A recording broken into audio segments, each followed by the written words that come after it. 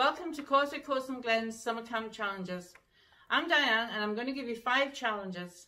I'm also going to give you options of how to make them a little bit more difficult, but remember that they are challenges, so you don't want to do them too easy. This is a sheet that you can download so you can record how well you're doing, and you can put a little picture of you doing the challenge. If you want to share your pictures or videos with us, we'd love to see them, but make sure that you get permission from your parent or carer first. Before you start any of the challenges, again, check with your parent or carer, make sure that it's okay for you to do the challenge, and get them to check the area where you're going to be working just to make sure it's safe so that you don't hurt yourself or anybody else, and so that we don't damage anything, especially when we're working indoors if we're using balls. Hi, welcome back to Causeway and Glens Summer Camp Challenge. This is day 3.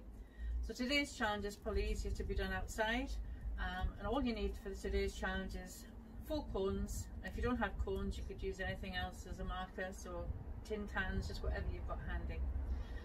Make sure that you've checked with your parent or carer that it's okay for you to do the challenge, and get them to check the area for where you're going to be working. We're going to be doing it on the grass today, but if you're a wheelchair user, it will probably be easier to do it on a nice hard surface.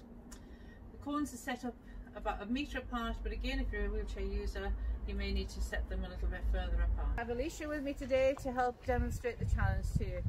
Okay, so remember, whenever you're trying any of the challenges, make sure you've checked with a parent or carer, and just make sure that the area that you're going to do the challenge is nice and safe, and that you're able and safe to do the challenge. Okay, so Alicia's going to demonstrate. So today we're doing the challenge on grass. If you're a wheelchair user, you'd be better doing it on a nice firm hard surface. Okay, the cones are set up about 1 metre apart. If you're a wheelchair user or using a walking aid, you may need to move the cones a little bit further apart. Alright, so all you need are the cones and somebody to time you. Okay, so get ready, go!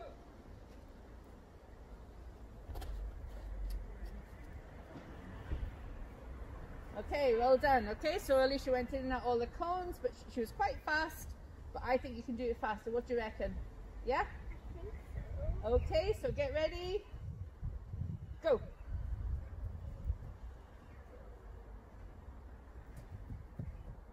Okay, that was faster, but you forgot to go in and out the cones on the way back, so we'll do it one more time. Okay, you ready? Go! Good, keep going, faster, faster, faster! Well done, yes! Oh, super, well done!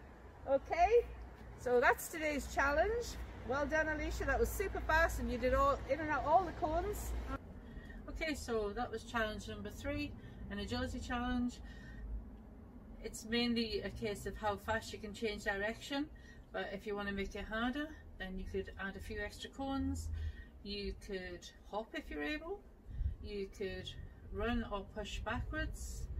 You could introduce a ball, so you could dribble a football with your feet. You could dribble a basketball with your hand.